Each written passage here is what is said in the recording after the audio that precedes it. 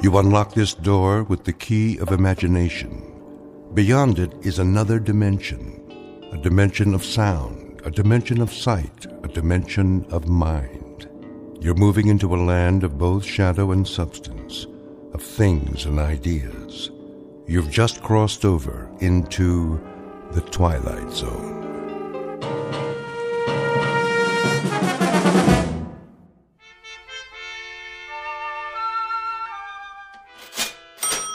You're quite sure this is a genuine Tiffany? Quite. The provenance dates back to 1922. Very well, then. Kindly have it delivered. Of course, madam. Will that be cash or charge? Put it on my account. Very good. I can deliver it to your home by, let me see, Thursday at the latest. But I simply must have it tonight. I've invited the girls over for bridge. The girls. I see. Oh, Robert. Yeah? See that Mrs. Gunt receives her lamp this afternoon. You mean today? Carried by hand to her front door. The servants' entrance, if you please. By all means. Ubermeyer's is proud to be of service. If there's anything else we can provide, don't hesitate to... That will be all. Very good, ma'am. Want me to go over there right away? Not yet, Andrew. First, finish unpacking the new shipment quickly before the next customer walks in. Yes, sir. Now then, what do we have? 3 perfume bottles. 3 cut glass vials to contain the otter of damask rose petals. That's more like it. Next. Pottery jugs, 2. Pottery jugs, indeed. Where's your aesthetic sense? You can't entice anyone by calling them pottery jugs. Really think people buy something because of what you call it? People don't come to buy anything in a gift emporium. They come because they don't know what they want. Then I sell them something. So what are you going to call these pottery jugs? Something exquisite. We'll display them on satin pillows with bread. A loaf of bread, a jug of wine, and thou beside me, singing in the wilderness. I'll unload them on some poor sucker before the morning's over. Okay, what about this? When we buy a shipment from Morocco, sight unseen, I suppose we take what we can get. But to sell that will require some creativity. Now, clean this up at once. May I help you? I hope so. I'm not sure. What's this? That would be an authentic voodoo mask. Oh. What about the pajamas? These are not pajamas, sir. They are a genuine imported harem girl's costume in 100% hand-sewn silk. Well, I don't know. It has to be something special. Very special. Suppose you describe the occasion and leave it to me. A personal gift? Not too personal. See, there's this girl in my office. Ah, a young lady. She's like a goddess. I wouldn't want her to think that I was implying, Of course not, sir. I understand. But for a beautiful young lady, what is her occupation, may I ask? She's a secretary. Oh. I have it. Something for her desk. Well, she's already got a computer and a lot of pencils. Something to remind her of you throughout the day. Subliminally, shall we say. Now, as to price, would $100 be too extravagant? 100? But of course she mustn't feel bought. Romanced is more like it. Aha! Perfect. What is? It's ideal. Romantic, but subtle. Not forward. No. You mean this old? This magnificent antique. Truly distinguished. Fit for a goddess. I can't make up my mind. A perpetual reminder of your taste, your flair for romance. Fill this with fresh flowers, and she won't be able to pluck you from her thoughts. Between 9 and 5, at least. After that, it's up to you. It's kind of tarnished, isn't it? That's not tarnish, sir. It's a patina. A testament to its authenticity. And only a mere $20. Well, that is more reasonable, I guess. Put this in a gift box, will you, Robert? For a most discriminating gentleman. Sure thing. Thank you, sir, for making such a wise choice. I hope you'll allow us to serve you again when it's time for the engagement. Don't mention it. cash, I presume.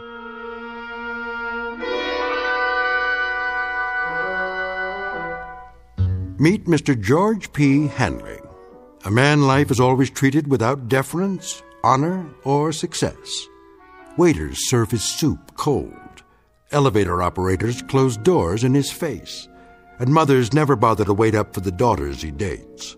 For George is a creature of humble habits and tame dreams, a square peg in a square rut, and the living embodiment of what's commonly referred to as some poor sucker. He is, in short, an ordinary man, but at this moment the accidental possessor of a very special gift, one that measures men not against their accomplishments, but against their deepest desires. The kind of gift most of us might ask for, then learn to regret. If, like Mr. George P. Hanley, we were about to plunge headfirst into our own personal Twilight Zone. And now, The Twilight Zone and our story, I Dream of Genie, starring Hal Sparks, with Stacy Keach as your narrator.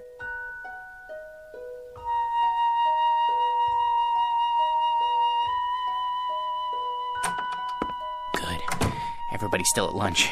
I'll just leave this on Anne's desk. No card. She'll just figure out who it's from, right by her keyboard. No, a little to the side. Oh, maybe on her chair. No. Oops. Better put this away for now. Where? In my drawer.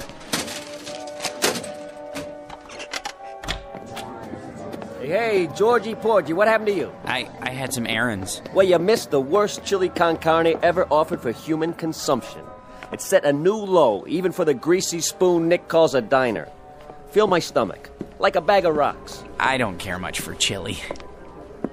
Georgie, witness a solemn vow for me, will you? I have to enter these municipal bonds. I, Roger Hackett, do solemnly swear never again to commit gastronomic harry-carry at Nick's, starting on the day I get my promotion at this office. Your promotion? Yep. I thought everyone with equal seniority had the same chance. Mr. Watson said... That's correct, Georgie old Porgy. We're all equal, but some of us are a little bit more equal than others. Especially me. Hi, Anne. How are you? You're looking nice. Hello, boys. Don't be so sure, Roger. Mr. Watson's a fair man. I'm sure he'll compare our experience in debit financing, evaluating liabilities. And that, old Georgie, is one reason why I am more equal. All you think of is debits and liabilities, with assets like hers around. Now, where'd I put my little surprise? Here, Anne, for you. What's this? Oh, just a little something to say happy birthday to the prettiest girl in the entire office. I'm the only girl. And you'd still be the prettiest, even if this whole place was staffed with Miss Americas. Are you gonna open it? Roger, what? Go ahead. Oh, Roger, it's beautiful. Like it? Why, this is the most gorgeous peignoir I've ever seen. Huh, is that what they call it? But it is awfully revealing. Then you'll just have to be careful who you wear it for. Hey, Anne, put it on. Can you feature old man Watson's puss when he calls you in for dictation? Mr. Watson is interested in a different kind of figure, Sam. Is that what you think? You really like it? I love it, but you shouldn't have. You only have a birthday once a year, at least until you're 30. Then you have it once every 2 years. Oh, you bad boy, come here. What? That's to show my appreciation and to prove I haven't even learned to count to 30 yet. And what, may I ask, is going on here? Oh, Mr. Watson, you see, it's my birthday, sir, and... Do any of you happen to be aware of the annual statement just issued by this organization? No one? Well, then it may come as a surprise for you to learn that we have just completed the best year in our history, and I believe this department had no small part in that success. So, as a token of my appreciation, I think this is an appropriate time to invite all of you to be my guests at a private party, beginning just as fast as you can get yourselves over to the Tiki Club. No kidding. And as for you, young lady, I just want to say, they aren't the only ones who appreciate you. Would you mind looking in my office? There should be a rather large crystal vase on my desk, full of long-stemmed red roses. They're for you. Oh, they're lovely, Mr. Watson. You're a doll. See you all at the Tiki Club. Let's go, kid, before he realizes he's off his nut and has himself committed. He's a sweet, dear old man. Anne, I just wanted to, Yes, George? Come on, Ann. I just wanted to say happy birthday. Why, thank you, George. Aren't you going with us? I'll be along. See you there. Come on, Roger. I guess some people are more equal.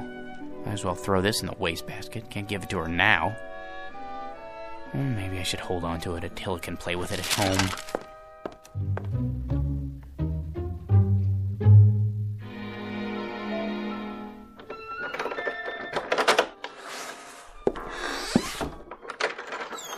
Hello, boy. Have a good day. Yeah, mine was lousy, too. You know what they all think I am, Attila? A #1 jerk.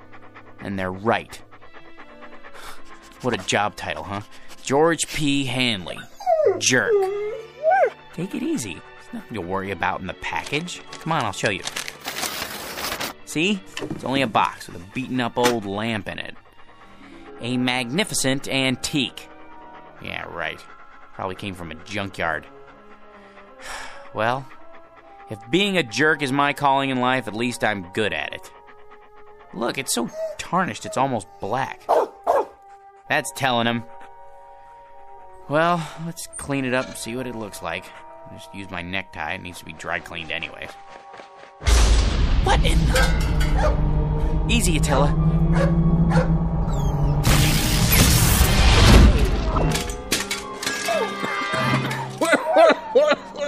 Oh, boy!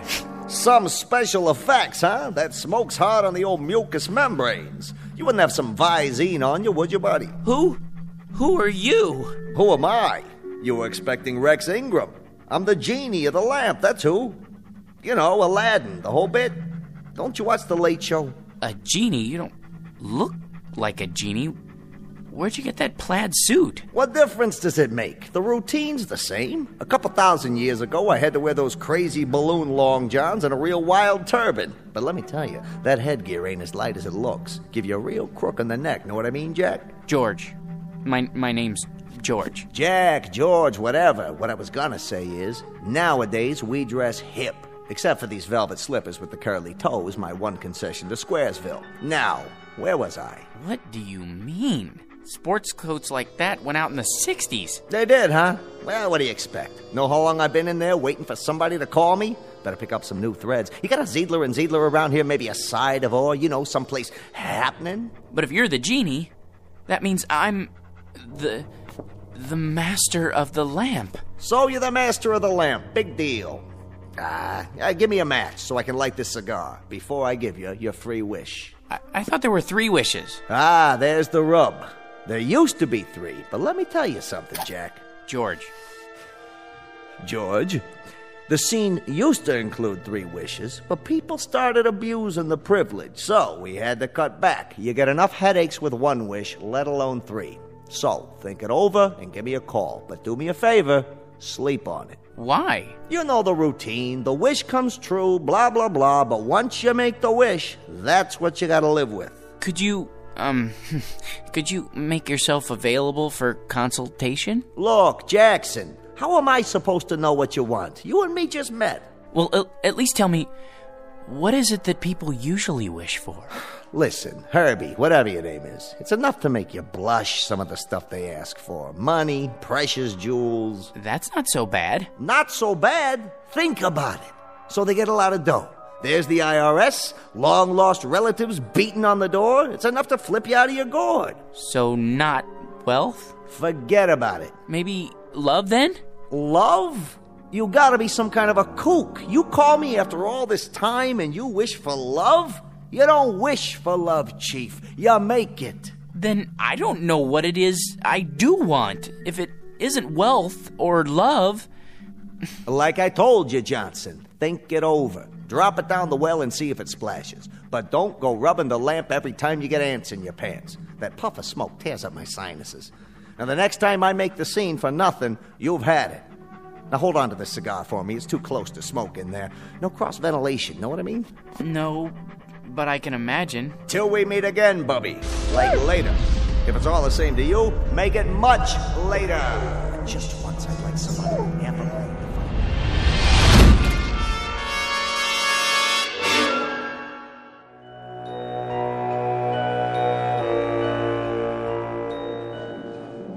All right, everybody. Places, everybody. This is a run-through. Stand-ins, please. Positions. Lighting. Lights on. Camera. Ready with the camera.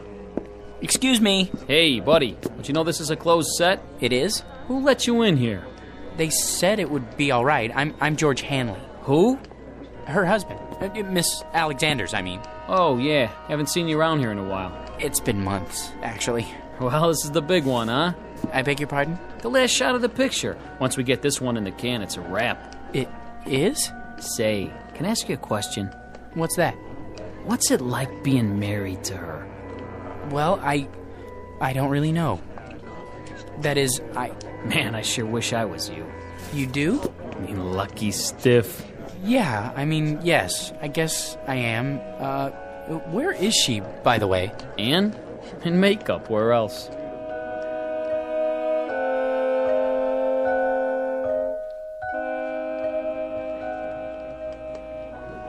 There. Here's the mirror, Miss Alexander. Well? I suppose it'll have to do. I blended the MAC lip gloss with the NARS shadow for an ultra-moist look. Isn't it ravishing? Can't you do something with this hair? My bangs are drooping. Certainly, Miss Alexander. Where's my blow dryer? Ready on the set, Anne? Yes. That'll have to do, Skippy. There. Perfection. Leave us, please. Of course, Miss Alexander. Which scene is this? Well, this is your entrance into the city on the shoulders of Nubian slaves.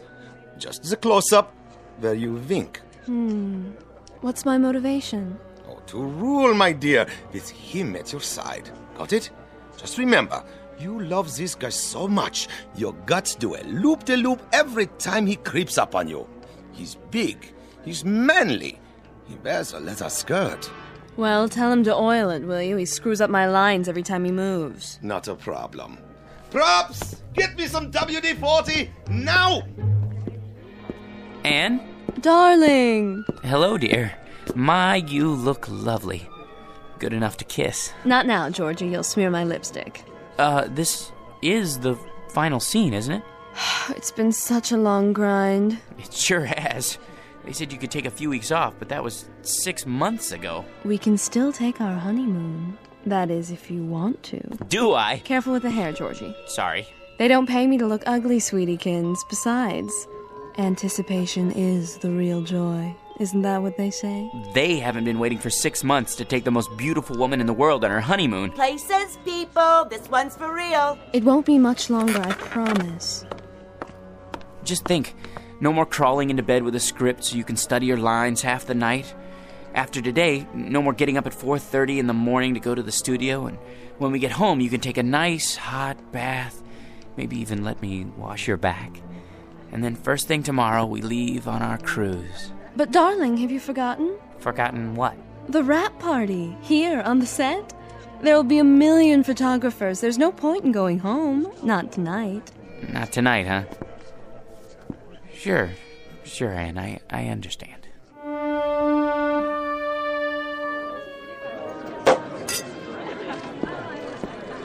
Hi, hello there.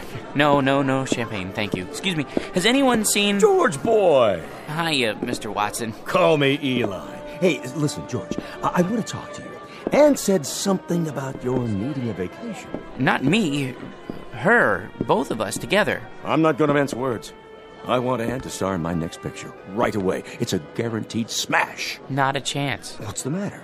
Money? Okay. I'll double her salary. It's not the money, Mr. Watson. Eli, you see, it's our honeymoon. Great! I'm shooting on location. Make a great honeymoon trip.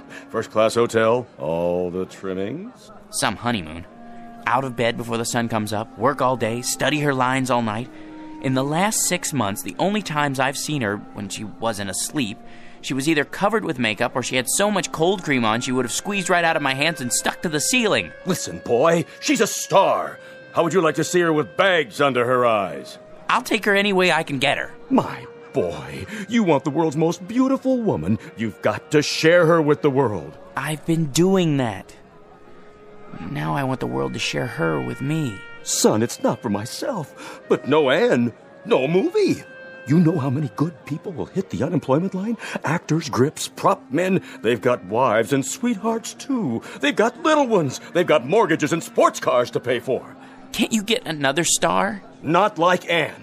Millions of plain folks all over the world wait for her pictures. Little kids count their pennies. Mothers go without lunch. Brave men sacrifice the tiny luxury of a cigarette just so they can buy a ticket and escape the drab drudgery of an uncaring world. Just by watching Anne up there on the silver screen. Really? For them, George, the salt of the earth. Can't you find it in your heart to make this one little sacrifice? Oh, Mr. Watson, if you put it that way, I'll tell her she can do the picture. It'll be tough, but we'll get through it together. Good. You tell her. She's right over there. Roger, good news. Ladies and gentlemen, I'd like to make an announcement and a toast to the brightest star, the most exciting leading lady, the loveliest woman in the world, who has just agreed to star with me in Eli Watson's new film, Beowulf, the greatest epic ever made. News sure travels fast. Oh, there you are, George. How about a photo, Miss Alexander? Miss? Look this way. Smile, please. How about one more? I'm her husband. Oh, the two of you this time. Put your arm around. How about a kiss? A kiss? Sure. Watch my hair, darling. Move right in, Roger. Put your arm around her. Excuse me, George. You don't mind, do you, old boy? I think I need a drink. Champagne? Hors d'oeuvres? Right here. Of course, sir. Hit me again. Twice. 2 more champagne, sir? Yeah, this one's for my wife. I'll take them to go. Excuse me, if I could just get through here. Anne, don't you think it's time to go home? Anne, where are you? She went that way. I don't think they want to be disturbed, though. What? Anne? Aren't you glad you stayed tonight? Don't be so egotistical. I had to be here. Sometimes I don't understand you.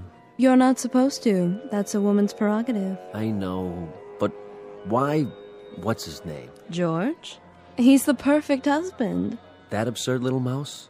Why do you keep him around? A handy excuse when I need one, and when I don't, no problem. I'll spoil your makeup. Oh, who cares? Anne, your lipstick. George?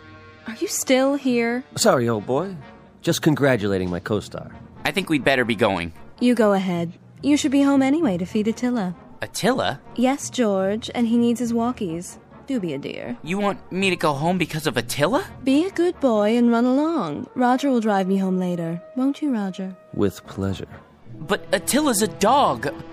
Aren't I more important to you than Attila? I mean, Attila?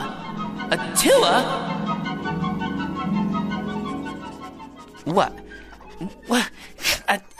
Attila, is that you?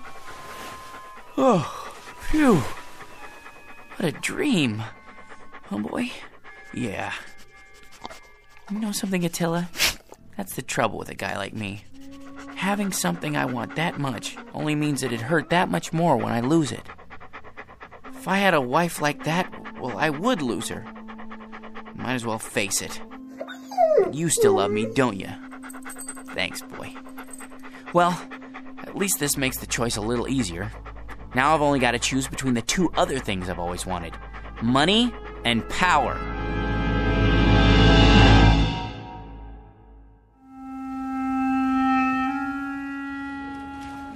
Morning, Georgie. Morning. Well, today's the day, huh? For what, Raj? For what? Will you listen to this guy? Watson. Has he said anything about the promotion yet? Oh, the promotion. Forgot. He forgot. Roger, Mr. Watson would like to see you in his office. Well, George, this could be it. You wanted to see me, sir. He'd never pick him. Never. Hey, George, the old boy wants you to double-check these entries. I did that already. It's a waste of time. Look, how much do we make a week? Well, look at this account. Guy makes so much dough, he sweats more than that every time he ties his shoelaces. So waste a little time, all right? My gosh, net worth $260,832,461. What would it be like to have all that money?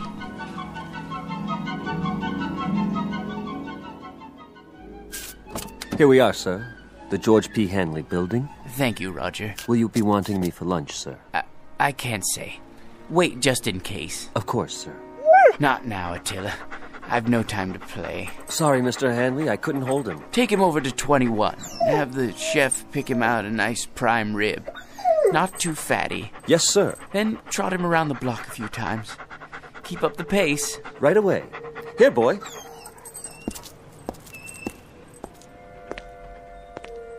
Paper! Get your morning paper! How old are you, son? 9, sir. 9?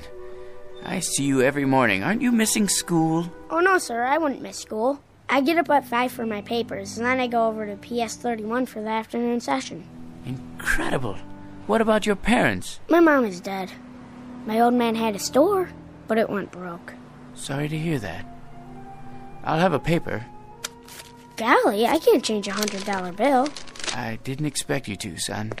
Gee, thanks.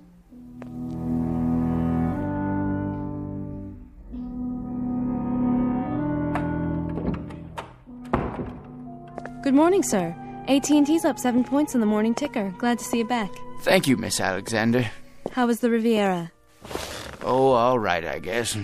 Kind of like a suburban tract with castles. I see. Well, sir, shall I send in your first appointment? Might as well get started. Mr. Hanley will see you now. Watson, what are you doing here? Begging again, I'm afraid.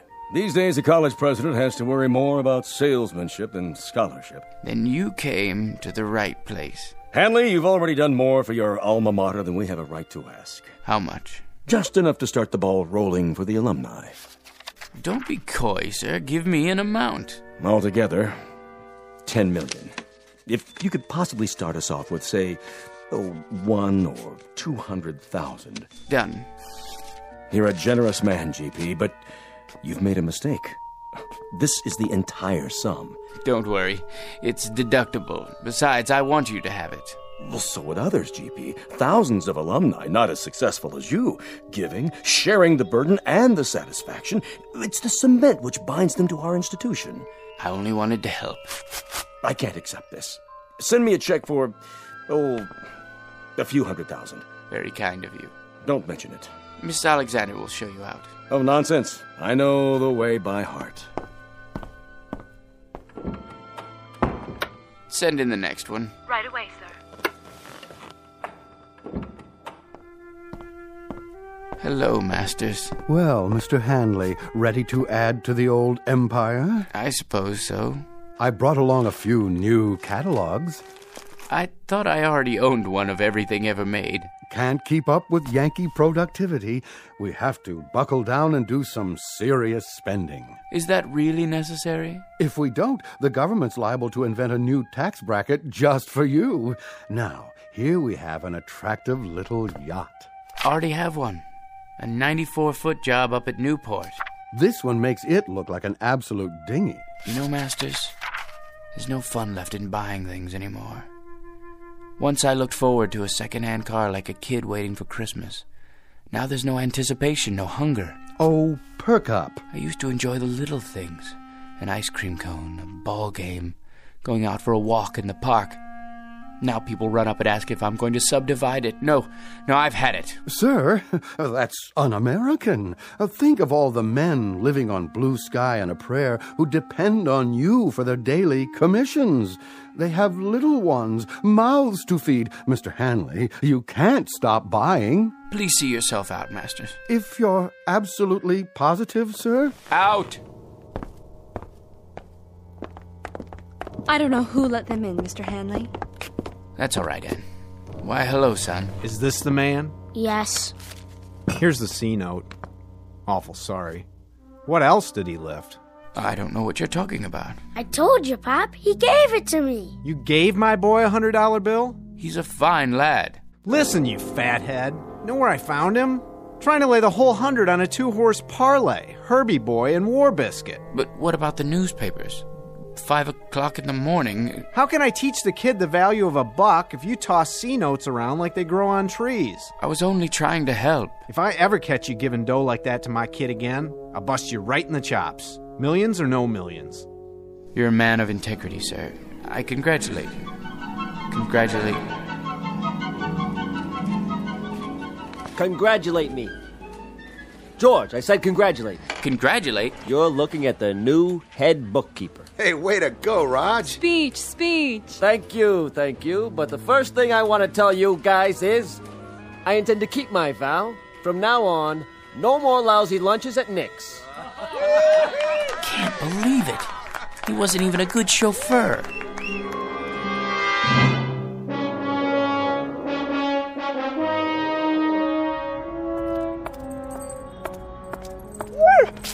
Easy, Attila. You're wearing me out. Sit here for a minute.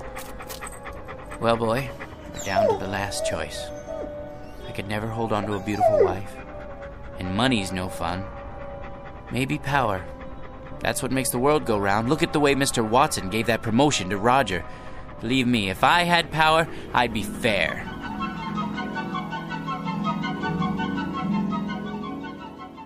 Here, sir. This copy and this. Just your initials on that page. Mr. President, you can't sign any more bills today. You're exhausted. Watson, the people elected me. They placed their individual destinies in my humble hands. I can't betray them. In that case, they're getting the best in leadership. The very best. Sir, the congressman is waiting. Send him in. Mr. President, this pension legislation will tear the party in two. If you let it come to the floor, I, for one, won't get a single vote in November from anyone over the age of 10. Check with the majority leader. See if he can kill it in committee. Yes, sir. Right away. Yes? The situation in Asia is fraught with tension, Mr. President. We're not getting enough intelligence down there. Have the CIA prepare a full study.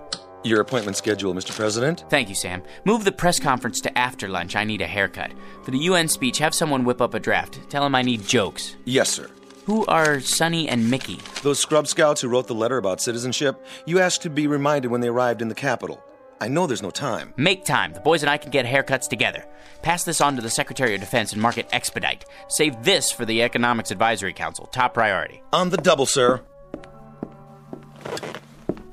Decisions, eh, Attila? Mr. President, I had to see you. Who let you in here, woman? I hid in the building all night. Don't send me away. I'm down on my knees. Kindly get up.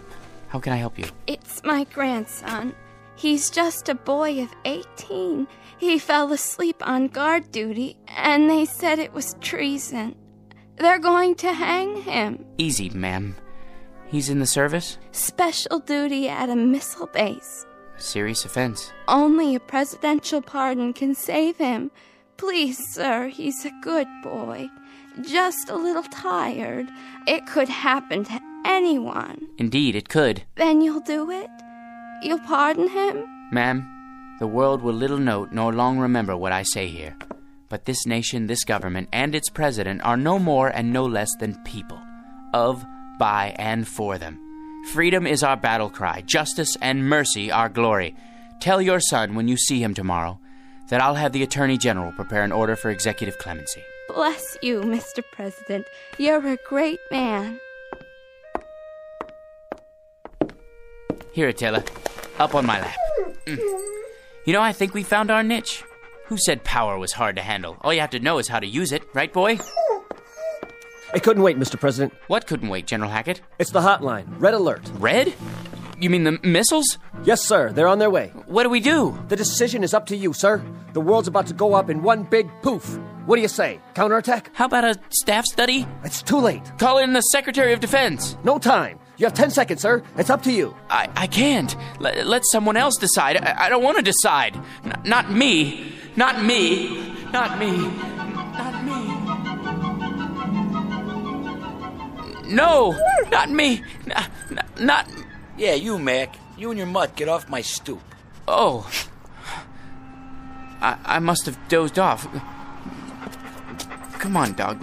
Let's go home. Well, Attila, we've got a magic lamp waiting for us back at the apartment. Anything I want, just for the asking, and I can't even figure out what to wish for. I never even thought it through until now. You know something? No matter what I wish for, it won't change a thing. I'll still be me, George P. Hanley. Vocation, jerk. What's that quote? The fault, dear Attila, is not in our stars, but in ourselves. Ourselves, huh? That's it!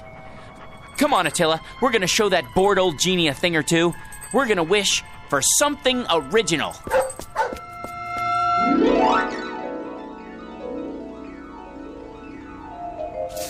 I'm tired, and I want to go to bed. I had a little drink about an hour ago. Hold on, let's see. What's in the dumpster? Let's see. I'm set for this. It's a kind of round metal thing. It looks like a spittoon. Gold? Ah, brass probably. Let me shine it up. Hey, it's glowing. What the?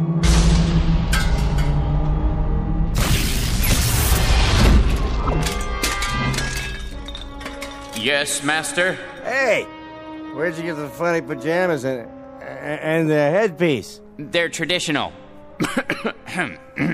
I am the genie of the lamp.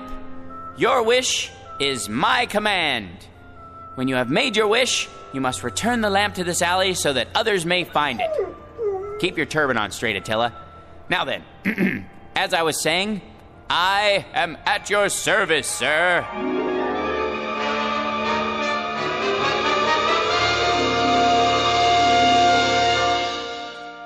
Mr. George P. Hanley. Former vocation, jerk. Present vocation, genie. Once a most ordinary man, treated without deference, honor, or respect. But a man finally wise enough to decide on a most extraordinary wish that makes him the contented, permanent master of his very own Twilight Zone.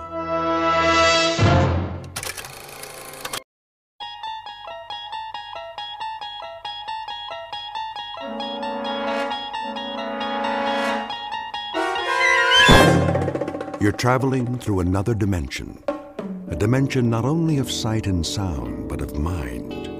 A journey into a wondrous land whose boundaries are those of imagination. Your next stop, the Twilight Zone.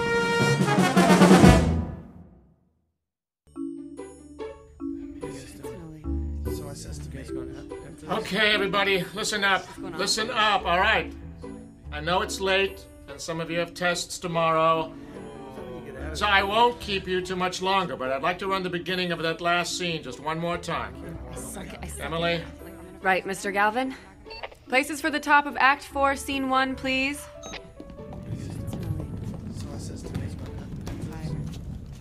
What's going on? Hey, Diane. What? Do you want to get some coffee when this is over? Rick, we're not going to get out of here before midnight. And your point would be? Wait a second.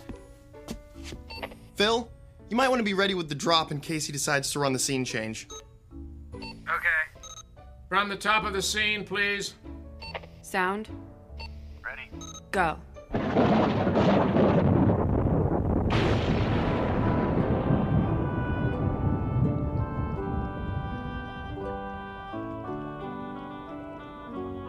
Thrice the brinded cat hath mewed. Thrice and once the hedge pig whined. Harp your cries, 'tis time, 'tis time. So, coffee?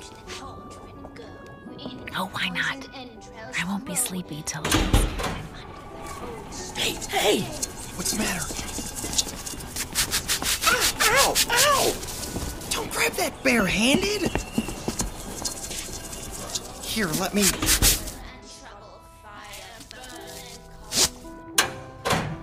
It won't go anywhere now. Come over here under the light so I can see your hand. No, it's okay. But that line shouldn't have taken off like that. It's tied off. We'll check it later. Diane, could you take him to the office? The first aid kit's... I don't need... Oh, you were saying? Okay, maybe a Band-Aid. Come on.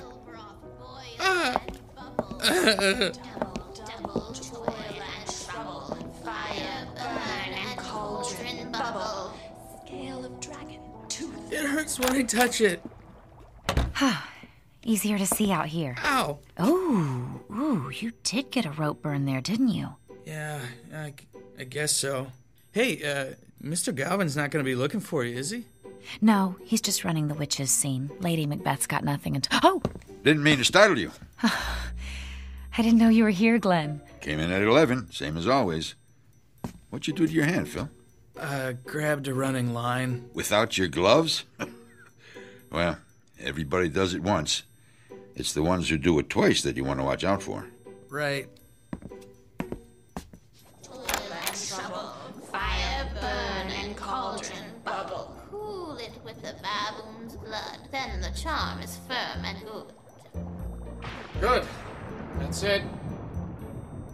We'll pick up from there tomorrow. Sounds like you're done. I'm just gonna help Phil with his hand before we go. That's a good idea. All right, Toby. Just a few more minutes. Leave the office open when you're finished, will you? It needs a good vacuuming like nobody's business. I will. Thanks. Come on, Toby. Hey, how do you suppose he got him to let him bring his dog to work? Well, he's been the janitor here since forever. That probably helps. And there's nobody else here most of the time. No need for that. She means well, just doesn't know as much as she thinks she does, that's all.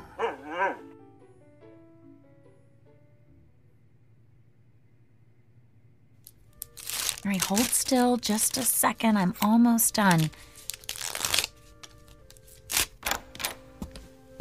All right, I guess we're finished. 6 o'clock call for tomorrow, and as soon as your hand's wrapped up, you can go home, Phil. Unless you want to grab some coffee with us. Thanks, but I better just go home and get some sleep. Hey, do you want to come in early tomorrow? Oh, sorry. Just wanted to make sure it was clean before I put the gauze on. Wait a second. Early? What for? Won't we have to reweight that line? No. I flew it in a couple times. It's not off balance at all. That doesn't make any sense. How could it take off like that, then? There, try bending your hand. That's good. Thanks.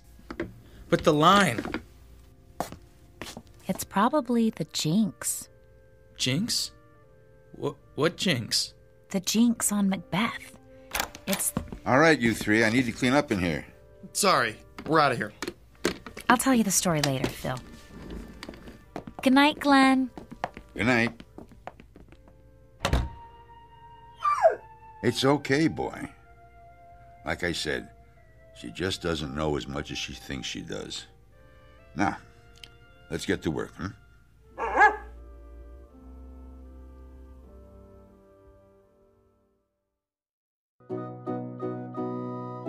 End of rehearsal for a college production of Macbeth. The sets are built, the actors have learned their lines, and the director is finally starting to believe that the show's coming together. The playwright, of course, is absent. But if he were here, he might be tempted to offer a quote from another one of his plays and remind these students that there are more things in heaven and earth than are dreamt of in their philosophies. A good idea to keep in mind, especially when the curtain is about to rise in the Twilight Zone. And now, The Twilight Zone and our story, And Cauldron Bubble, starring Virginia Williams with Stacy Keach as your narrator. Well, hey, Phil. I wasn't sure I'd see you here today. Skip a scene shop class this week? I don't know how bad you have to be hurt to get away with that. Well, at least they found you a job you can do one-handed. Yep. I can splatter fake stone walls with the best of them. Hey, you. Hi, yourself. We finished with the costumes a little early, and I thought... Hey, Rick, when you two are done, how about giving me a hand with this flat? Sure, Alan. But only because you asked so nicely. Sorry, it's been a lousy day. What happened? I told you about my job, right? Scanning medical records, right? Yeah, it's a great gig, good pay. Work your own hours, take extra time off for shows. So what's the problem? The problem is somebody at the hospital figured out that they could buy some equipment, hire somebody to scan their own stuff, and take in work from other places besides. Man, this piece is heavier than it looks. Hey, Diane, Lindsay, could you come here a sec? Yeah, sure. All right, 1, 2, 3, and up. There we go. Thanks. Anyway, their scanning is going to be done in-house now, so they don't need me anymore. What are you gonna do? I don't know. I can't even think about looking for another job until after the show opens. And trying to find something that fits in around this schedule, well, you know what it's like. Yeah, I'm not gonna have my job much longer if my car doesn't quit acting up. Twice this week I've been late because it didn't want to start. You can't just throw a few creepy bits into a cauldron and whip up a car repair potion? I wish. Only when I'm on stage, but thanks for the suggestion. Hey, Diane, is that your jinx again? Ha! The one on Macbeth? Oh, I hadn't thought of that. And don't start thinking about it now either, Lindsay. I swear, actors are the most superstitious people I know. Oh, and techies aren't superstitious? Go on stage and whistle, Alan. Yeah, I dare you. Hey, there's a reason for that, you know. Right, Rick? Right. The first people to fly scenery in theaters were actually sailors. They already knew how to work with ropes and pulleys, and they didn't have headsets in those days, so they used a different type of whistle to cue every line. And nobody else whistled backstage. Now, wouldn't you feel unlucky if somebody brought a set piece down on your head because you forgot that? Hey, aren't you supposed to be on my side? Always. I can tell you more about it at dinner.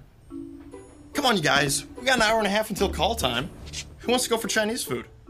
I gotta go home, guys. If I don't have dinner with the parents at least one night a week, I won't need any jinxes to bring me bad luck. Believe me. Chinese sounds good to me. Yeah, me too. Got that last paycheck burning a hole in my pocket. Ah, so you're treating then? Phil, there's a whole lot of you that hasn't been wrapped in gauze yet, but that could change. Ow.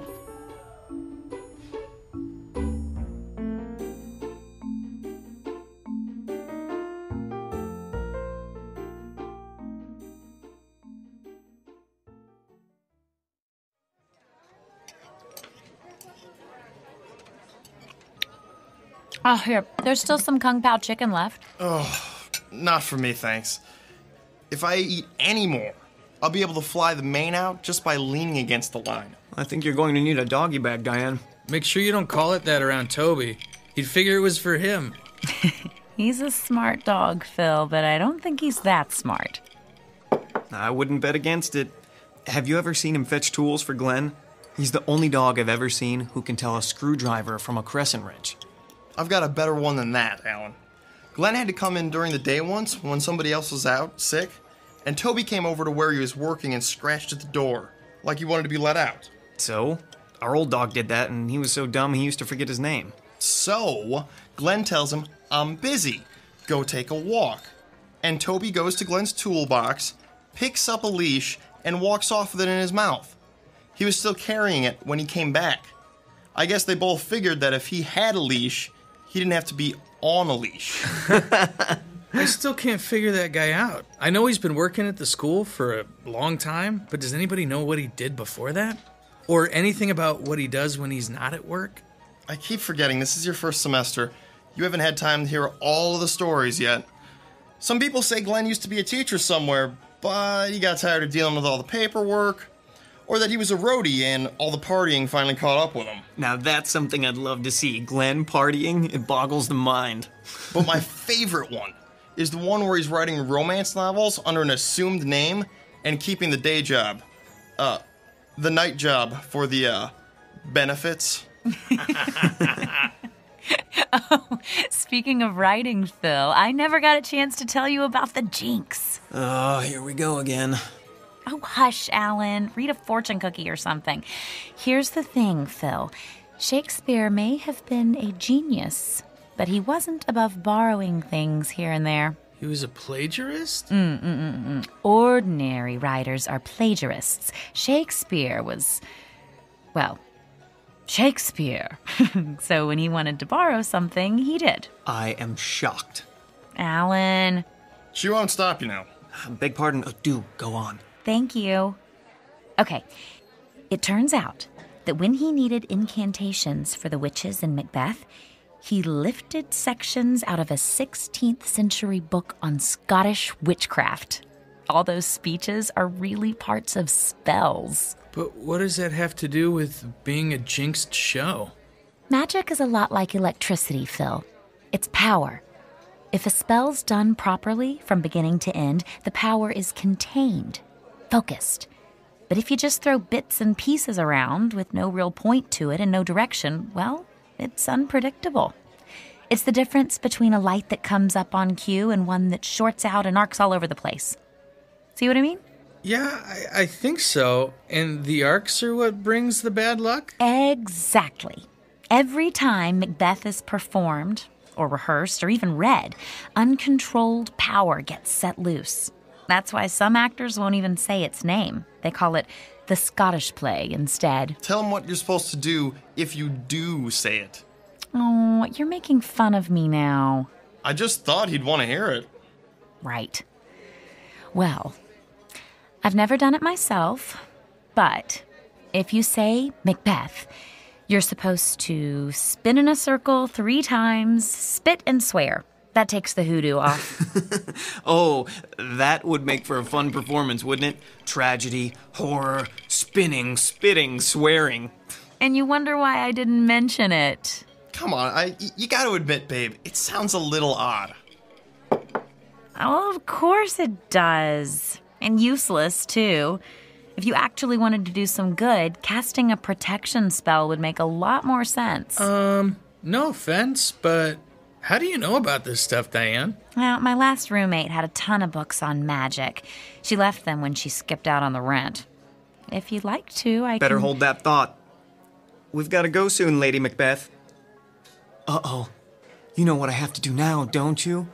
I know that if you do, I am going to take a picture and use it for my screensaver, especially since you don't believe in any of this anyway. Hey, I'm not saying I couldn't be convinced. I just haven't been, yet. Well, I hope this isn't the show that changes your mind. Me too. That's a cue, Phil. Let's get the check and head out of here before they realize they've stopped arguing.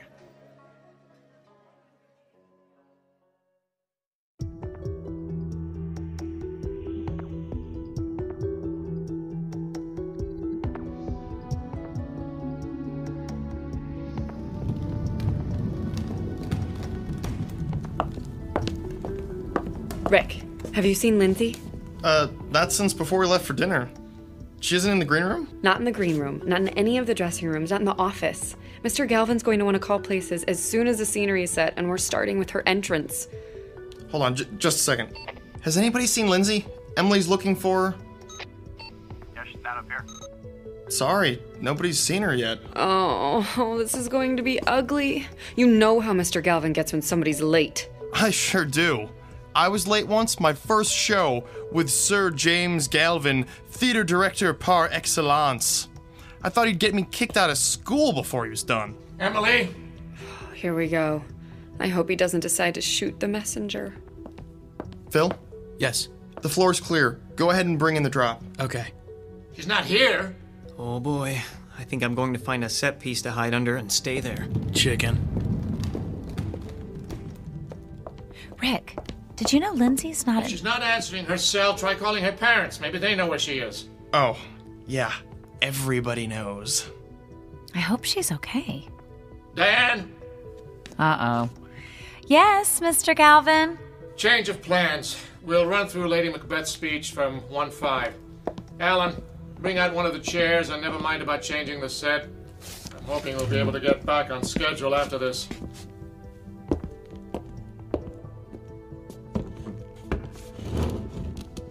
All right, that's fine. All right, Diane, from your entrance. Go. They met me in the day of success, and I have learned by the perfectest report they have more in them than mortal knowledge. When I burned in desire to question them further, they made themselves air into which they vanished. Mr. Galvin? Whilst I stood... Stop! Emily, why would you... Emily, what's wrong? I didn't get an answer at Lindsay's parents, so I tried her cell again. Her father answered it this time. They're at the hospital with her in the emergency room. While she was on her way home for dinner, she got into an accident. Her car stalled out in the middle of an intersection, and she got broadsided by somebody trying to beat the light. Did they say how badly she was hurt? They think she's going to be all right. Her left arm's got a bad break, and her mom says she's one big bruise. But it could have been a lot worse. All right. All right, then. Can I have everyone on stage, please? Quiet, please. Now, most of you probably just heard that Lindsay Morgan was involved in a car accident this afternoon. From what her parents told Emily, she should make a good recovery. However, I know that the show must go on is a cliche, but it's true all the same. Laureen. Yes, sir? You've been understudying Lindsay. Do you know Hecat's lines well enough to work off book? Sure. The rest of you can take a break while Laureen and I go over some of the blocking. Then we'll pick up where we stopped last night, at Hecat's entrance. We shouldn't be long.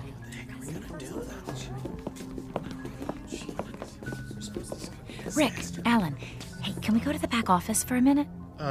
Sure. Is there something wrong? Are we going to the green room? No, not right now. Come with us. What's going on? I'll tell you in a minute. Let's go.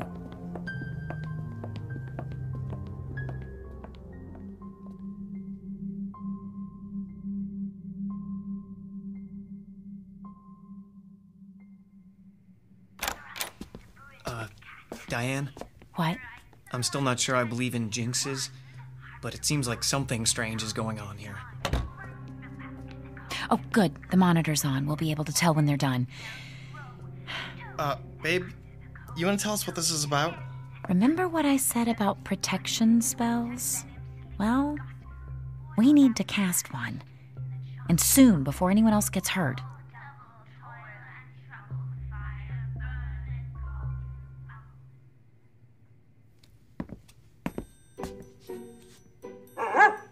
Settle down, Toby. It's still early. Don't you want your dinner? I know. But there's time yet. Don't worry.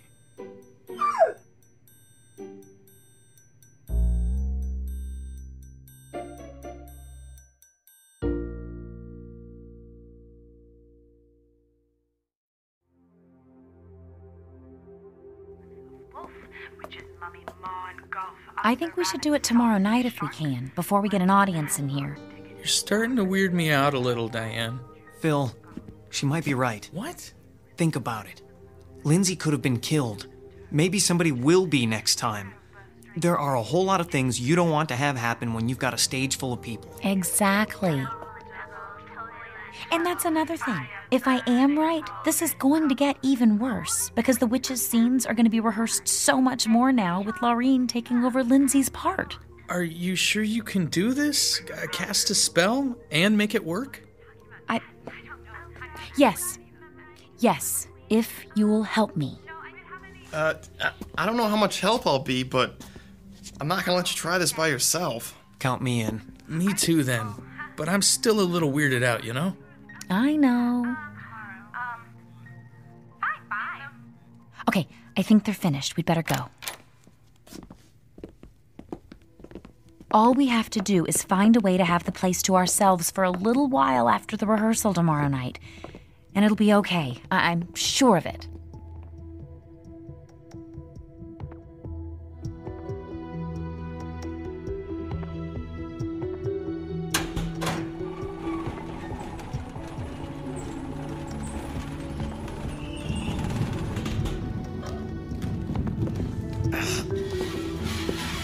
Stop! Bring up the lights. What's wrong? Sorry, we were moving the castle stairs out, and I think there's something jammed in the casters. Oh, for the love of... Can you see what it is? It's somebody's sword. Well, it was. I mean... Can you move the unit now? Yes, sir. All right, get it into place. Rick. Yes, Mr. Galvin. Bring the drop in. And then I want everyone to stop whatever they're doing and listen for a minute. Shit, I'm glad I'm not the one who dropped that sword. Well, I don't know how anybody could have dropped it. What do you mean? People, I'm assuming that you're all aware that tomorrow night's our dress rehearsal. That means we have exactly 2 more chances to get through this show, including tonight, before we do it in front of an audience. Is there anybody here who thinks we're ready? Nobody. Well, that makes it unanimous. Look, I went as easy on everyone last night as I could. We were all distressed by what happened to Lindsay. But we're running out of time here. So I'm telling you, start paying attention and get it together. Because if I have to choose between postponing the opening and letting you embarrass this department with a lousy performance, I know what the choice is going to be. And if it comes to that, you're all going to wish you'd gone to a nice trade school instead. Do I make myself clear? Yes, sir. Yes, sir. Yes, sir. Good. We'll pick up where we stopped. Emily? Places for the top of 5-1. Lights 78. Stand by. And go. I have 2 nights watched with you, but can perceive no truth in That sword shouldn't have been there. I think everybody would agree with you. No, that's not what I mean. They're only brought out for the fight scenes, Mr. Galvin insisted. Rise from her bed, throw her nightgown upon her, unlock her closet. Well, somebody must have been goofing around. It couldn't have gotten there all by itself, right? I don't think I have an answer to that. Well, not one I want to think about right now anyway. And besides, we have to talk about it later. My entrance is coming up. Just go out there and break a leg, then. But not really, okay? Huh? I'll do my best.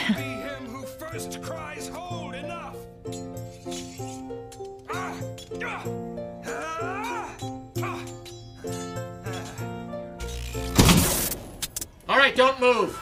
Everyone stay right where you are. We should have backup lights in just a moment. There, can you all see? Yep. Yes. Good. Yes, sir. I'd say what else could go wrong if I weren't so afraid I might find out. So, here's what we're going to do. There's just the rest of the scene left and we're done. We're going to have an early call tomorrow and finish it before we start the dress rehearsal. Be here at 5. Whatever the problem with the power is, it should have been taken care of by then. Let us hope. Do we need to let Glenn know before he comes in? I don't think he'll bother coming in when he sees that the power's off, do you? Well, just put any props you have out away. Leave everything else as it is. That'll save us a little time tomorrow. Be careful on your way out, everyone. And do I really need to say, be on time tomorrow?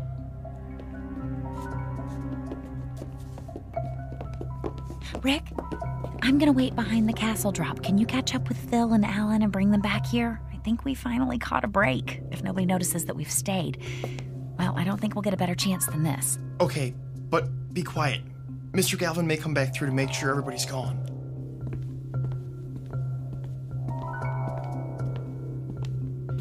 Hey, guys, have you seen Mr. Galvin? Oh, yeah. He said something about making sure we closed the door behind us and took off. I think he had it. Oh, so we're the last ones here. Yeah. We hadn't seen you or Diane, so we figured you must still be back here. Okay, let's get started. I want the power going out to be the last shot that jinx gets at us. Sounds good to me. What do we need to do first? I brought this book. Oh, but I need more light. and we have to get enough room to stand in a circle. Let's go further downstage.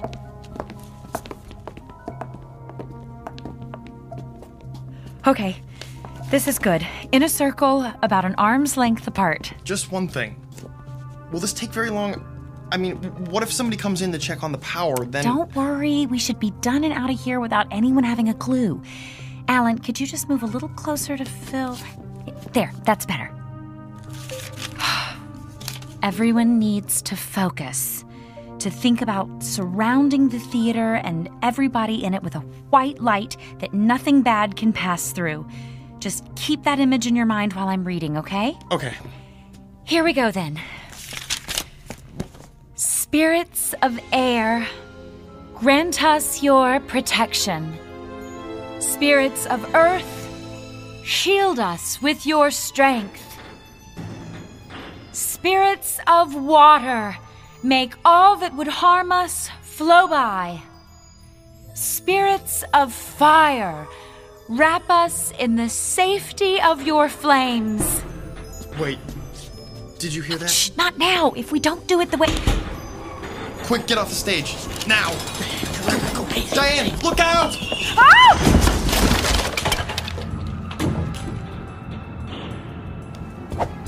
Ow. Come on. Oh. Babe. You've got to get up. Ow. We need to get out of here. I can't. It's all right, Diane. We'll help you. You can do it. Oh. Diane, something really bad is happening. We can't stay here. My side hurts. I think she's bleeding. Oh. We'll have to carry her then. Let's just pick her up. Help. Hey, the lights are...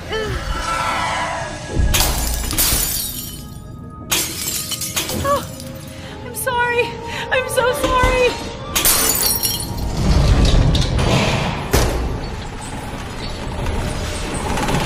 Hold!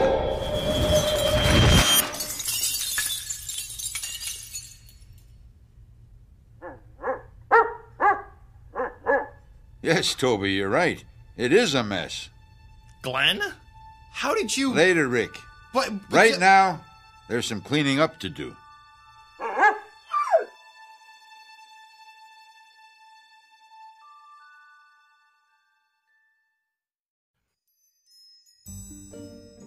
But, Glenn... Have a little patience, Rick. That's half your trouble, all of you. Not an ounce of patience among you.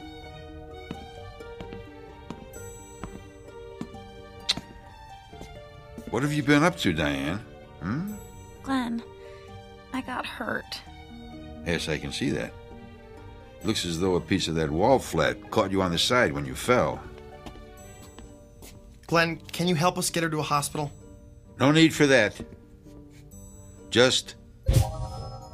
there. What do you mean? What was that? Easy. It doesn't hurt now, does it? No, it doesn't. She must be going into shock. We need... Silence! I'm sorry, I just don't have time to argue right now. Come on, Toby. What was that all about? I couldn't talk. Couldn't make a sound. Rick, could you help me up, please? No. Babe, don't try to stand up. But I'm fine. See? A little quiet, please. Thank you. All that is broken, be whole again. Look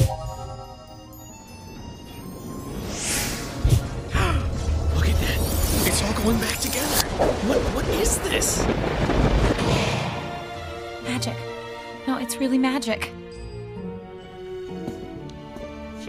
All that has fallen, rise. It really is.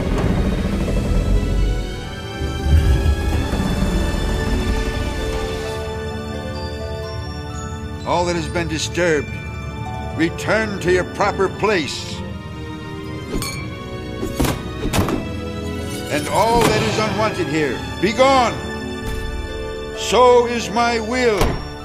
So mote it be.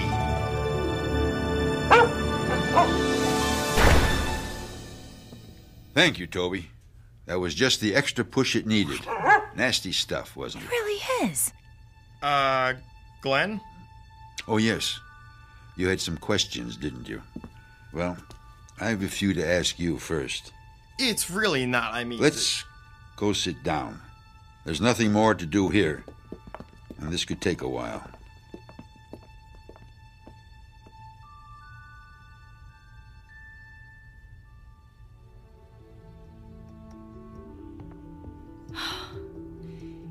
And that's all I was trying to do.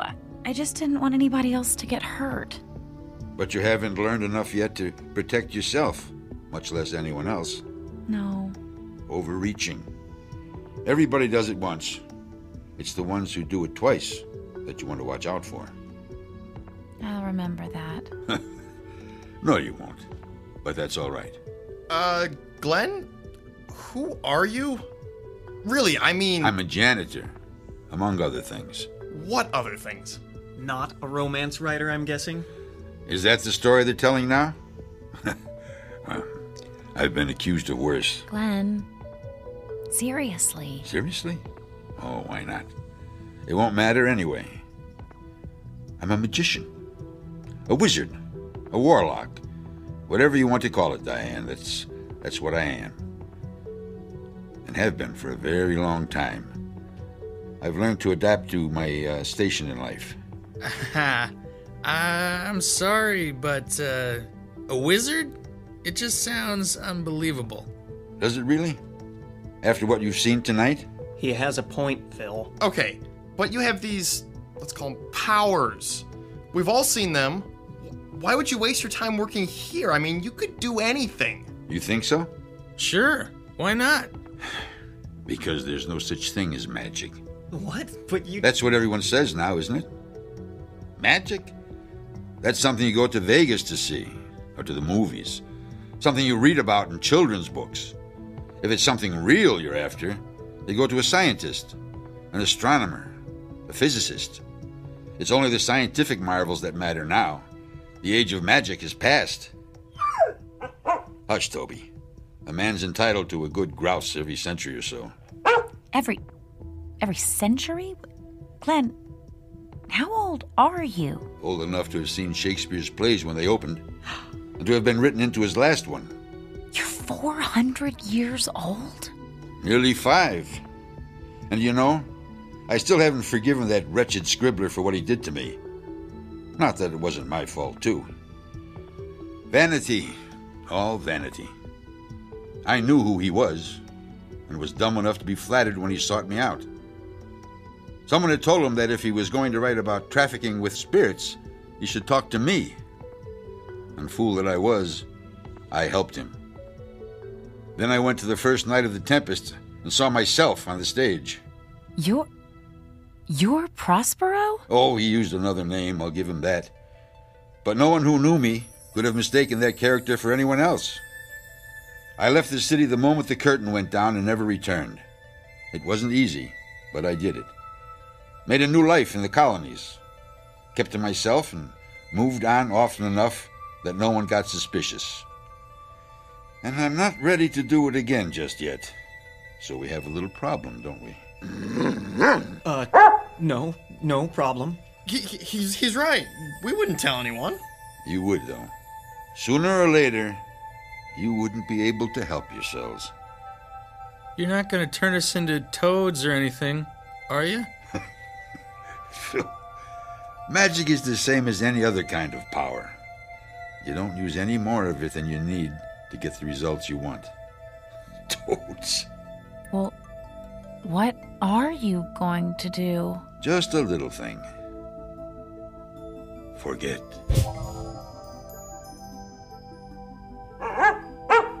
And what are all you doing here?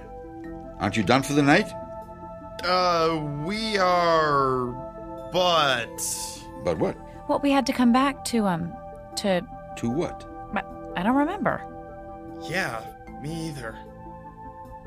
It couldn't have been too important then, could it? No, I guess not. So why don't you clear out and let me get to work here? I'm already behind from having to wait for the power to come back on. I wonder what... Huh? Oh, well. Good night, Glenn. Good night.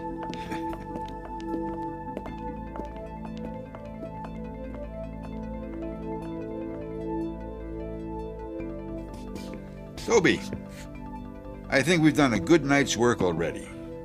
What do you say we do this the easy way? Just this once.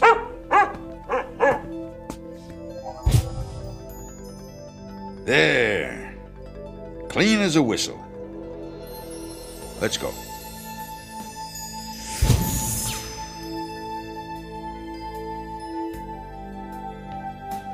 Exit stage right. A janitor and his faithful dog. Both good actors who know very well how to play the parts the world around them expects, and how to slip into very different roles when a casting call comes from the Twilight Zone.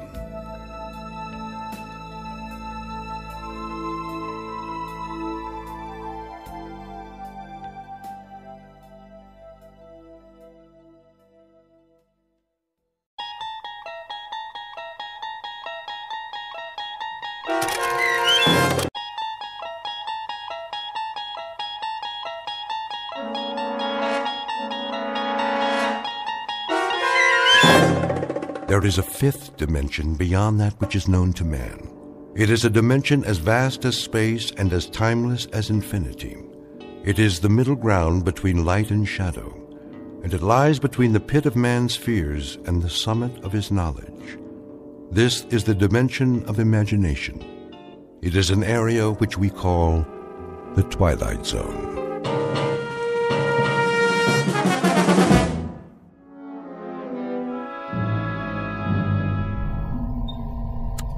T-minus 1 minute. Count off. Pearson? Here, sir. Corey?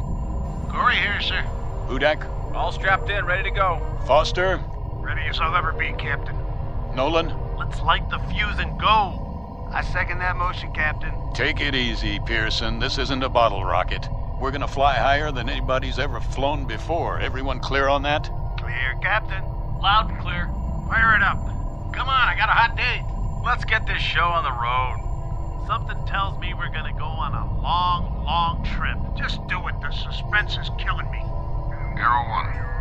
Come in, Arrow 1. This is Arrow 1. That you, Brandt? Affirmative, Captain Donlin. We read you loud and clear. Well, do we have a go? Weather's holding. Time for a system check. We already did that. Give it to us one more time. On your mark. Fuel supply. Fuel check. Computer presets. Computer check. Air supply and life support. Life support check. Flight plan trajectory. Flight plan check. Autopilot. Autopilot check. System coordinates. All systems check. Looking good, Captain. You've got to go. Crew, stand by. Hey, I changed my mind. I think my mother's calling me. I gotta go to the bathroom. Fire rockets. We have ignition. Cleared for takeoff, Arrow 1. Prepare for countdown. Ready for countdown. T-minus 15. Minus 14. Lock those seatbelts, boys. Hey, I forgot to bring my lunch. Where's my lucky rabbit's foot? Do they have TV in space? We're gonna miss a World Series. Minus 10. Take a deep breath, everybody. Minus 9. You want we should hyperventilate? Minus 8. Captain, I need a drink. Minus 7. No more chatter. Minus 6. Anybody bring a magazine? Minus 5. I gotta finish my crossword puzzle. Minus 4. Don't I get a last cigarette? Minus 3. Wait, I forgot to lock the door. Minus 2. Cut it, I said. Minus 1. Somebody tell my wife I love her. Aw, ain't that sweet? Blast off. Hang on. This is it.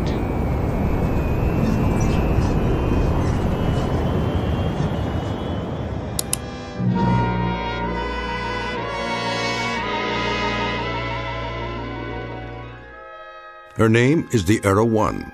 She represents 4.5 years of planning, preparation, and training, and 1,000 years of mathematics and the projected dreams and hopes of not only a nation, but a world. You might say that all of human history has led to this point, with man poised to take one giant step off terra firma and into the void, the unknown that lies beyond the safety of the nest. Because she is the first manned craft aimed into deep space, beyond the moon to other worlds that until now have been the exclusive province of science fiction writers and those given to imagination without bounds. For her hand-picked crew, this has been the ultimate countdown, the last few seconds before humanity takes its best shot and fires a tall silver arrow into the air. But you know the saying about the best laid plans of mice and men. In just a moment, this ship will veer off course and into a region not on any star map for an unscheduled landing in the Twilight Zone. And now, The Twilight Zone and our story, I Shot an Arrow into the Air, starring Chelsea Ross, with Stacy Keach as your narrator.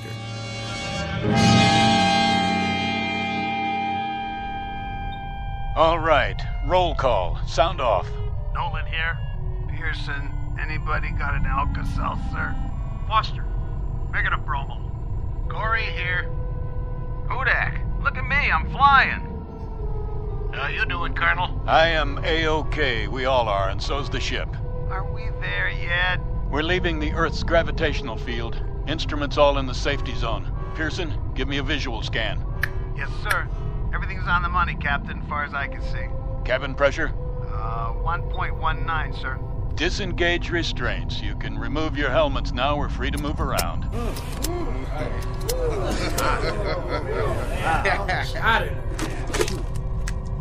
I feel more like I do now than I did when I got here. Nolan, switch on the view screen. There she is, Captain. Wow. Will you look at that?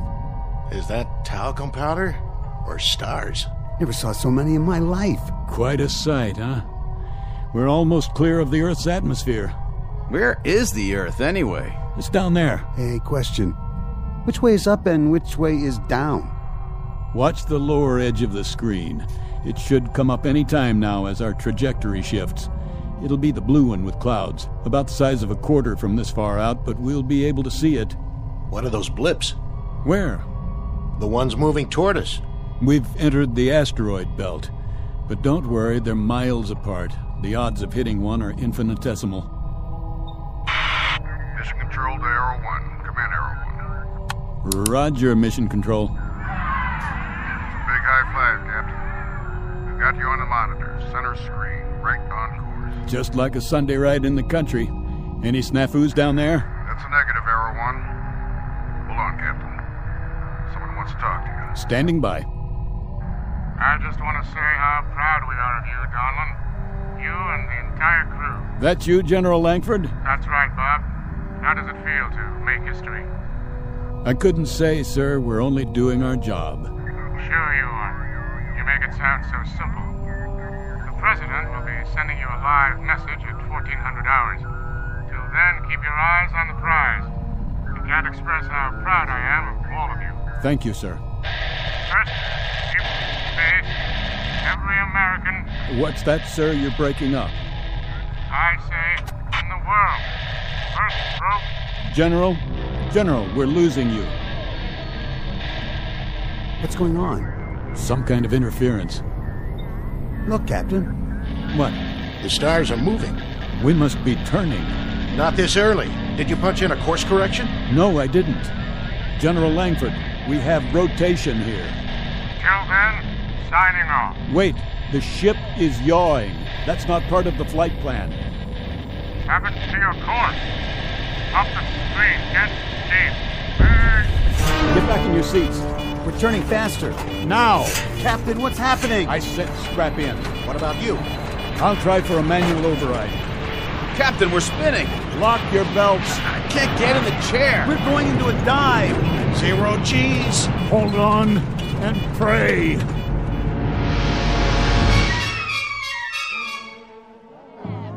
Vector 19. Triangulate with Sydney, Australia, and South Africa. We have no signal. We've lost it. Well, what do you mean we've lost it? See for yourself, General. Good Lord, with 15 monitors going... We could have 15,000 monitors, but the situation would be the same. We've lost contact. Visual and radio? How is that possible? Don't ask me. She's off her vector path, clean off the radar screen. Just gone. Completely gone. When did you first lose contact? A few minutes ago.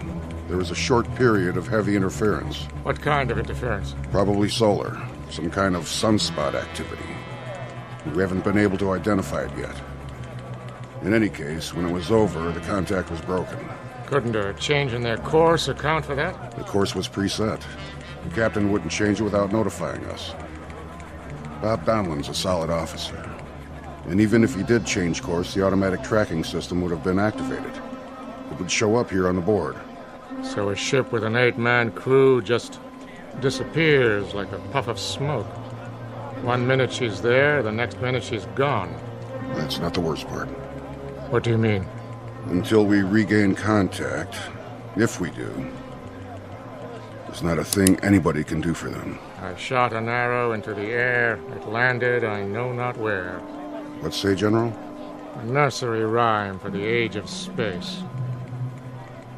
Gentlemen, wherever you are, may God help you. Contact the observatory. There's no readings. It's flat. She's gone.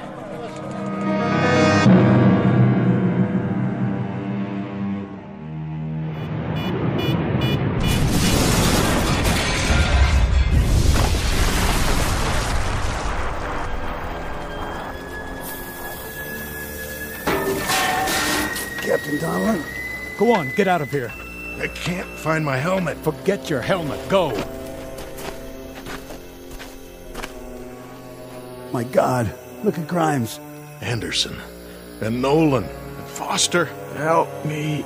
It's Hudak. He's still alive. Here, take his legs. Now lift his head.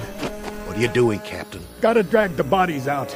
But the fuel tanks are gonna blow. Hold on, we'll give you a hand. Somebody, please. Get him out, I said. That's an order.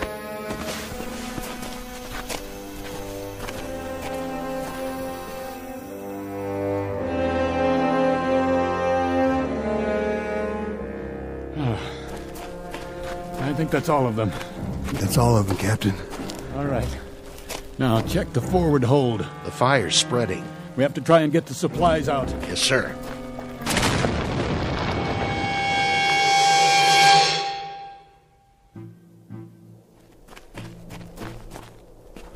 The others are all dead, sir. Except Hudak. How bad? He's still conscious. He keeps drifting in and out. We should have gotten the supplies out. We did the best we could. We should have done that first. We knew the ship might go up. So now, instead of food and water, we've got 4 dead men and another one dying. We didn't know they were dead, Corey. Well, knock it off, Pearson. Maybe when your tongue starts swelling up, you'll realize where we are. We're on a rock here. We blew it. We wasted all that time playing Undertaker instead of going in there and getting supplies. Let's cover them up. Pull something over their faces. Why bother? What's the point? You heard me. We'll take 15 or 20 minutes, and then we'll bury them. Yes, sir.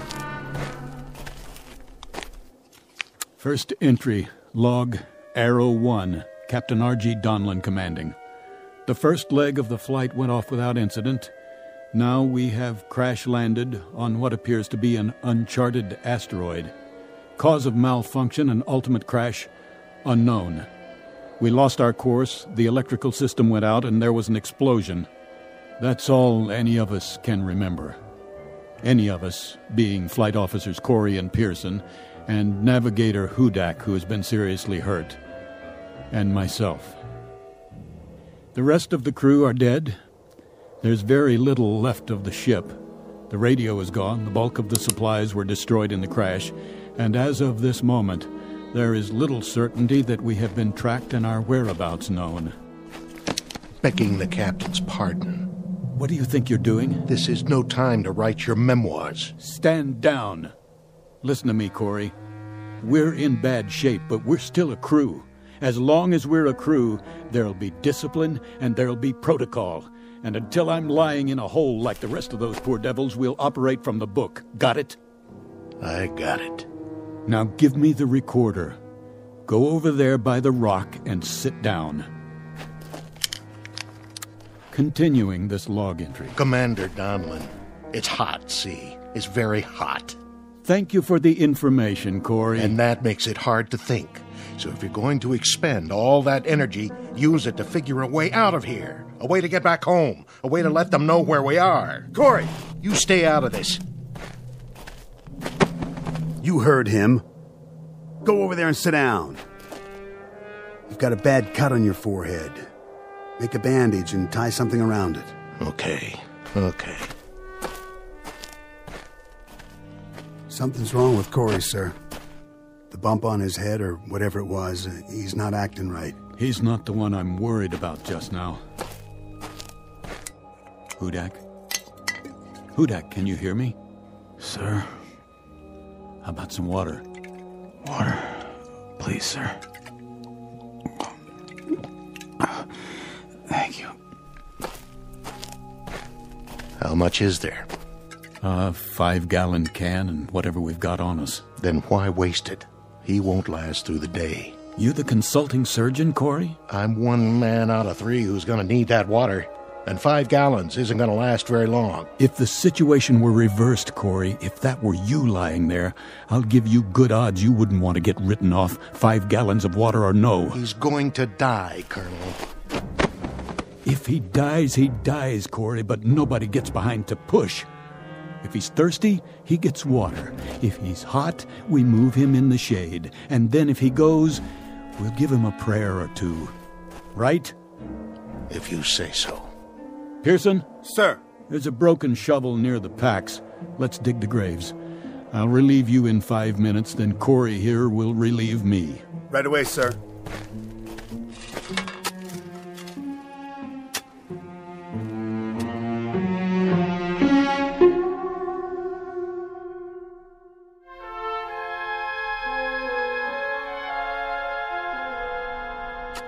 Captain?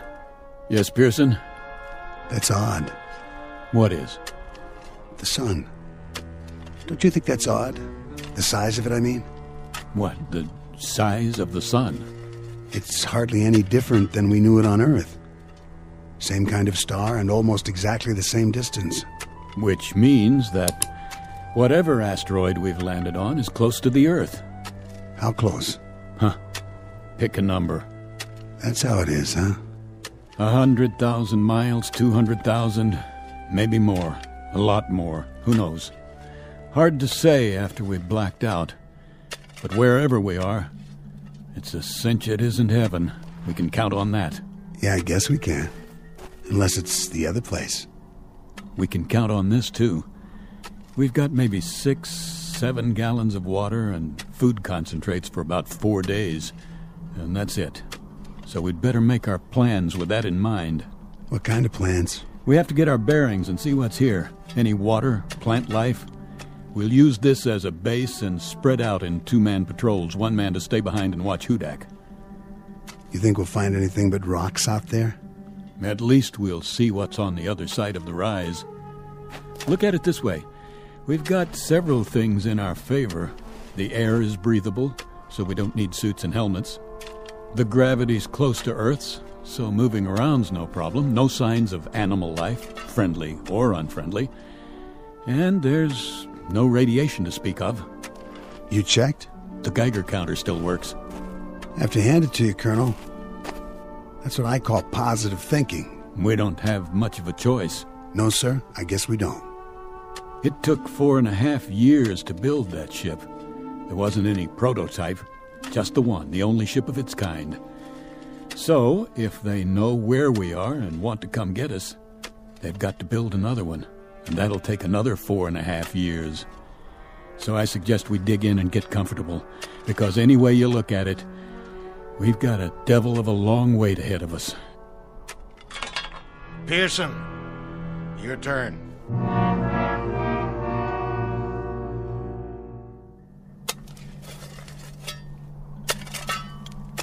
How's it going, Pearson? That's the last grave, sir. 4 of them. Good job.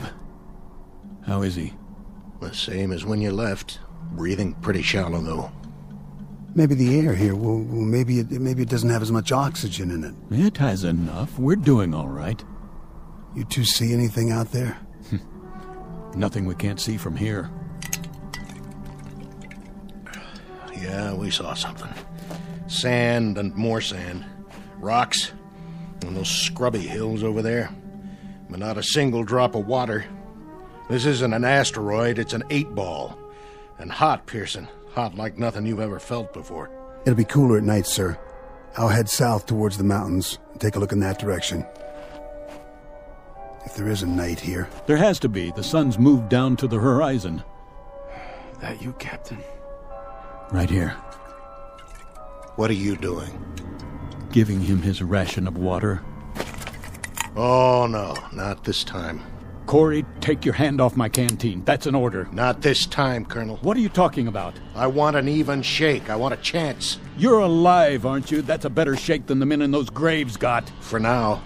But I want to stay alive. So don't give him any of my water. Your water? That's right. It's ours now. Stand down, Corey. You heard him. How are you doing, Hudak? Hot. So hot. Yeah. Here, take a sip of this. Let go of that. Get off me. I said leave it. Don't you ever raise your hand to me. I'm still the commanding officer here. Do you understand? Captain Donlan? What is it, Pearson? See for yourself, sir. I think he stopped breathing. You'll be pleased to hear, Corey, that he won't be drinking any more of your water. Pearson, get something to cover his face. Yes, sir. You died a long way from home, boy. A long, long way. Rest in peace. Wait till dark, and then we'll make some treks over the hills and down to the flats in all 4 directions. We better get to know it, because this is our home now, gentlemen. Such as it is. Corey, what are you doing? What does it look like? I'm taking his canteen off his belt. He can't use it. For the record, Corey, there's just 3 of us now. And the big problem is going to be staying alive. You hear me?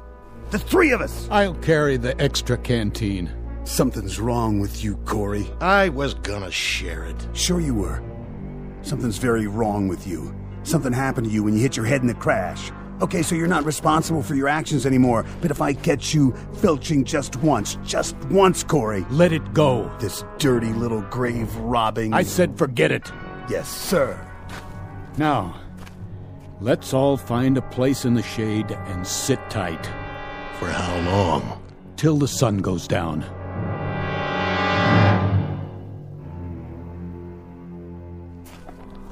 Watch your step. What's the difference? Can't see anything anyway. Use your flashlight. The batteries are going out. Turn it on and off in bursts. That way they'll last longer. You know, this is nuts. We're killing ourselves. For what? You got a better idea? Sure. Pack it in right now and head back to camp. We're on recon, Corey. Captain's orders. Well, I gotta stop for a minute. Hey. Take it easy with that canteen. I'm thirsty. Well, so am I. Now listen to me. We'll need every drop of that water come morning. Right now we've got 2 choices. Either curl up and die out here, or keep moving. What's the point? We can't see where we're going. The mountains are getting closer. They don't even look real. There should be stars, lots of them. And a moon. Doesn't this place have a moon? It's the atmosphere. Some sort of cloud cover after the sun goes down. Where are you going? I'll peel off and head for the mountains. We'll rendezvous at base camp in 2 hours. Yeah, what am I supposed to do? Check out the flatland straight ahead. Think you can do that? Yeah, but if we split up... What? Well, we might not find our way back. Are you telling me you can't walk a straight line, Corey? There's the rise directly behind us. If you get turned around, look for a light, okay? The captain will keep the fire going. Right. Listen, soldier. For all I care, you can lie down and fry like a piece of bacon when the sun comes up. As far as I'm concerned, you're on your own. All right. If that's the way it is... Keep your sidearm loaded. What for? In case we're not alone on this rock, after all.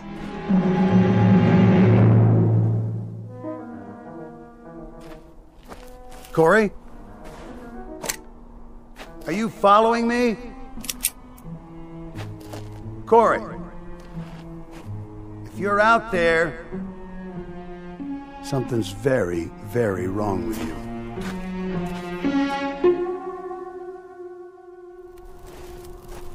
Pearson! Corey? Who's there? Identify yourself. What the...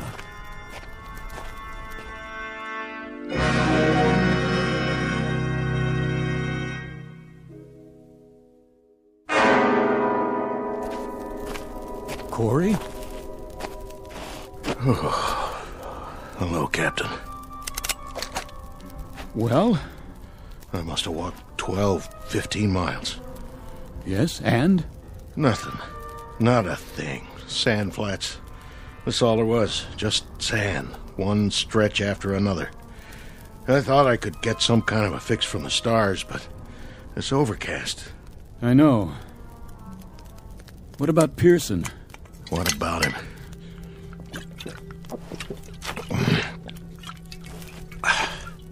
You haven't seen him? Not for hours. You didn't pass him coming back? He went south to the mountains, and I went west toward nothing. What time is it? Oh, 3 o'clock in the morning, or it would be on Earth. You kept the fire going. This is what's left of the flight chairs. There are some plastic panels scattered around. When that's gone, the only thing left to burn will be our suits. Fine with me. Not like we're going anywhere. He's been gone 6 hours. He should have been back by now.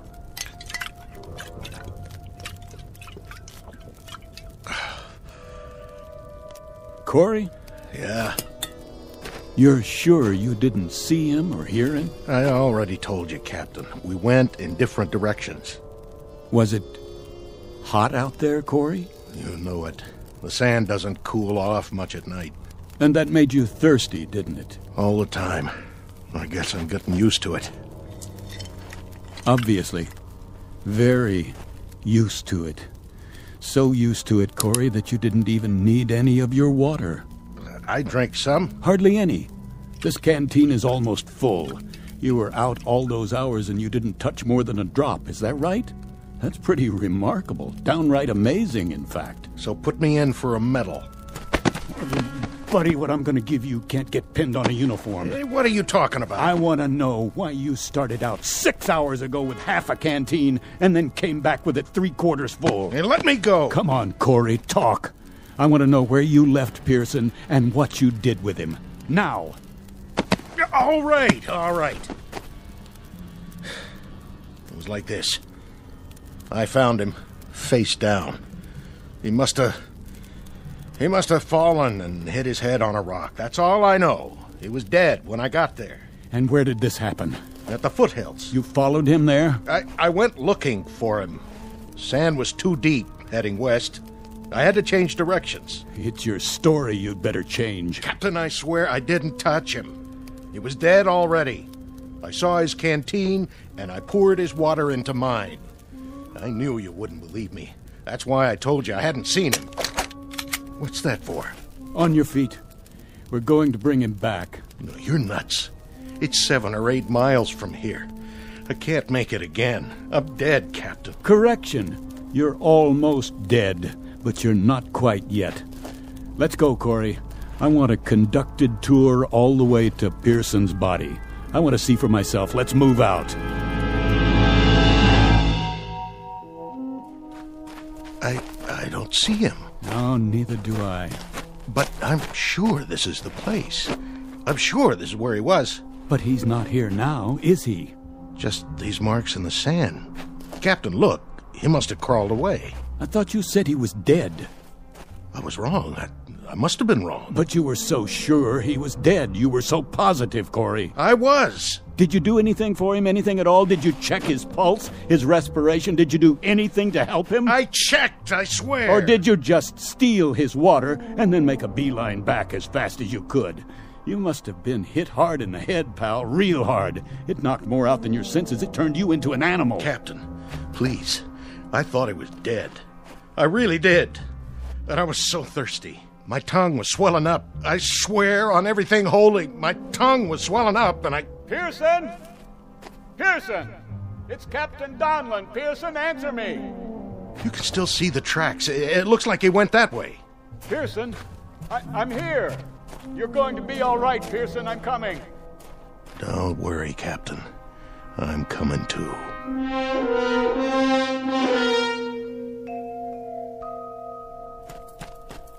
Pearson. Captain? Pearson, thank God you're alive. Water. Oh, I lost my canteen. Yeah, here.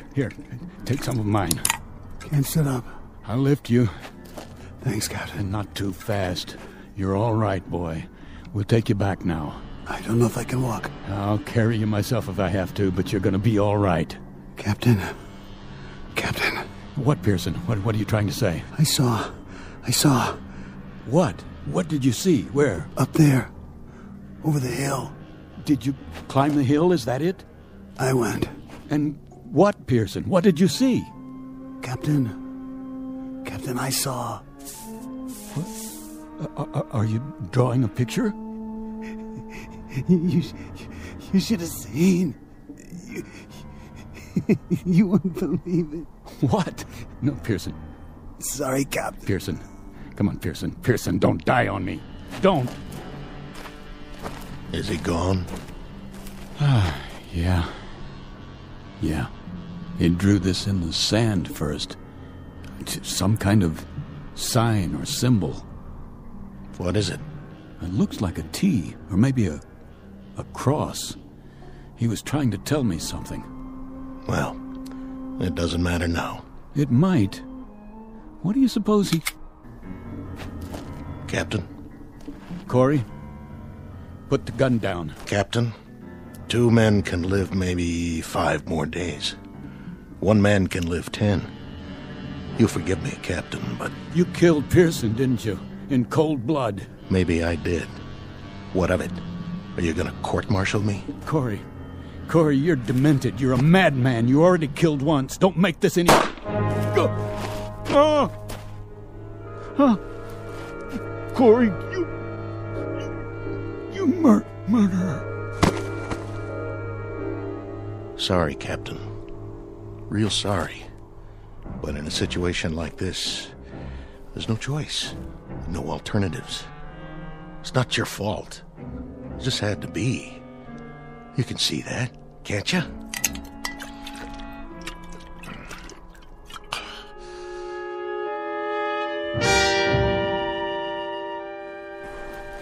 What? Morning. That blasted sun already. Gotta get a move on. Goodbye, Captain Donlin. Pearson. Now, what were you trying to say, Pearson? Lines in the sand. Something over the hill. Is that it? Well, I guess you got me thinking. I'll just have to check that one out one time.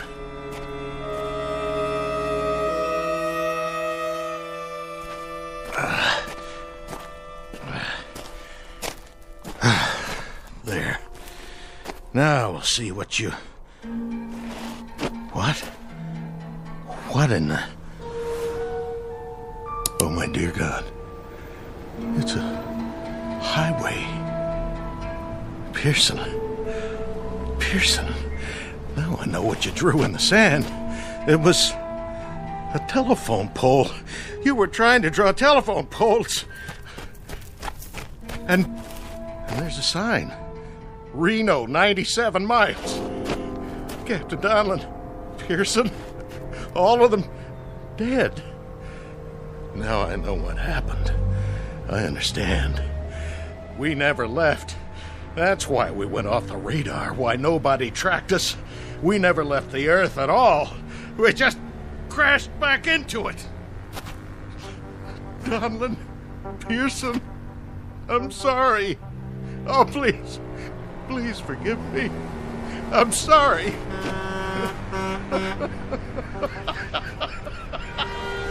Oh, stop! Please! Stop! Somebody! Anybody! Please! Stop!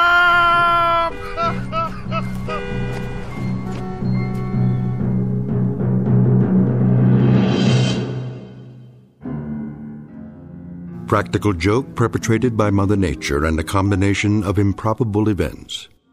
Practical joke wearing the trappings of nightmare, of terror, of desperation. Small human drama played out in a desert less than 100 miles from Reno, Nevada, USA. Continent of North America. The Earth. the solar system, the galaxy, and of course, the Twilight Zone. We'll be back to the Twilight Zone in a moment. Hi, this is Carl Amari, producer of the Twilight Zone radio dramas. I'd like to take a moment to tell you about our official website at twilightzoneradio.com, where you'll get the latest news and information on these Twilight Zone radio dramas. Plus, at twilightzoneradio.com, you can digitally download 3 free episodes